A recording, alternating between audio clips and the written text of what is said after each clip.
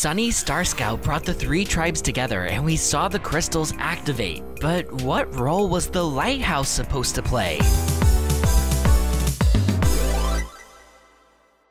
The center of the lighthouse had a specialized notch fit perfectly to the crystals. But when Sunny and the gang put all the crystals in place, nothing happened. This is because the tribes hadn't been brought together yet. The crystals weren't activated.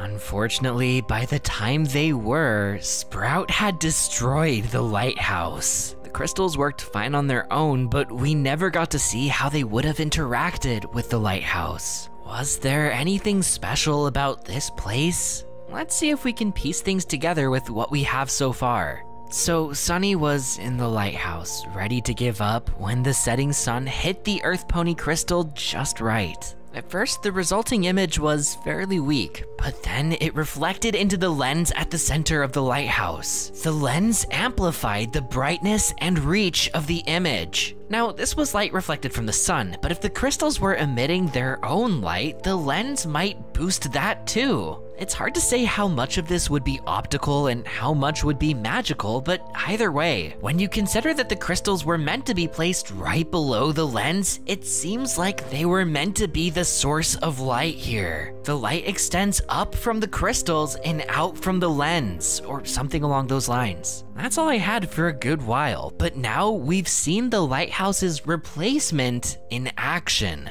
Introduced for the first time, the crystal Brighthouse. Most of the times we see it, the Brighthouse has a slowly flashing rainbow shooting up through the center of it and beaming into the sky. I think it's pretty safe to say the crystals are what's causing this. We didn't see the crystals' resting state, only the first couple seconds after they combined, but they were really bright, and the sky was filled with rainbow auroras, so imagine if all of that light and color was filtered through the lighthouse lens. That might be what we're seeing here.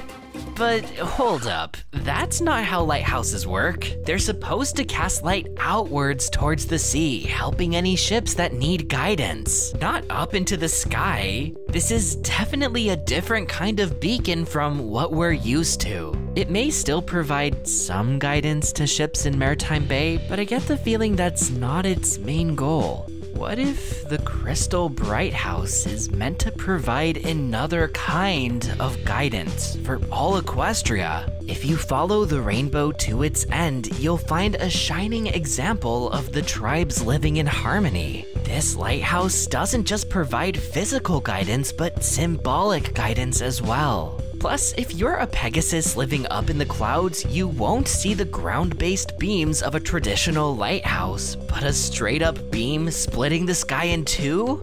Every pony will see that. So this new landmark of Equestria actually makes a lot of sense. But what about the old lighthouse? Is that how it used to work too? I think so. The roof was transparent, allowing for light to shoot up out of it. Most lighthouses have opaque roofs. If the lens were to spin at the axis shown here and the source of light was directly below, the result might be similar to what we see in the Crystal Brighthouse. That axis of rotation certainly won't result in a traditional lighthouse. Though there is something that casts some doubt on this: the abandoned Zephyr Heights station.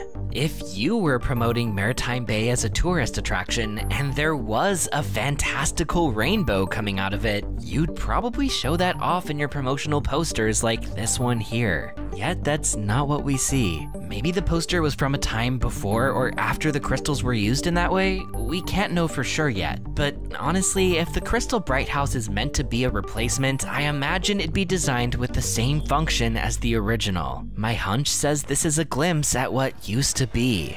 Regardless, I think for now on, Maritime Bay will be the heart of Equestria, the magical center of it. And this isn't just the next phase of history. I think the Crystal Brighthouse is what Equestria has been building up to for millennia. Think about it, you have a powerful crystal artifact fueled by love and channeled through a crystal building, pouring out to the rest of the world. If that sounds familiar, it's because that's exactly how the Crystal Empire worked as well. A powerful crystal artifact fueled by love and channeled through a crystal building, pouring out to the rest of the world. Both even give off auroras when activated. But this isn't just a rehash of the Crystal Heart. Oh no, the rest of equestrian history is represented here too. From the pillars to to the alicorns to the main 6. It's the theme of elements being brought together to form a greater whole. The theme of harmony. That's something that wasn't emphasized in the Crystal Empire, but we can clearly see its influence here. The Crystal Heart never gave off a rainbow, but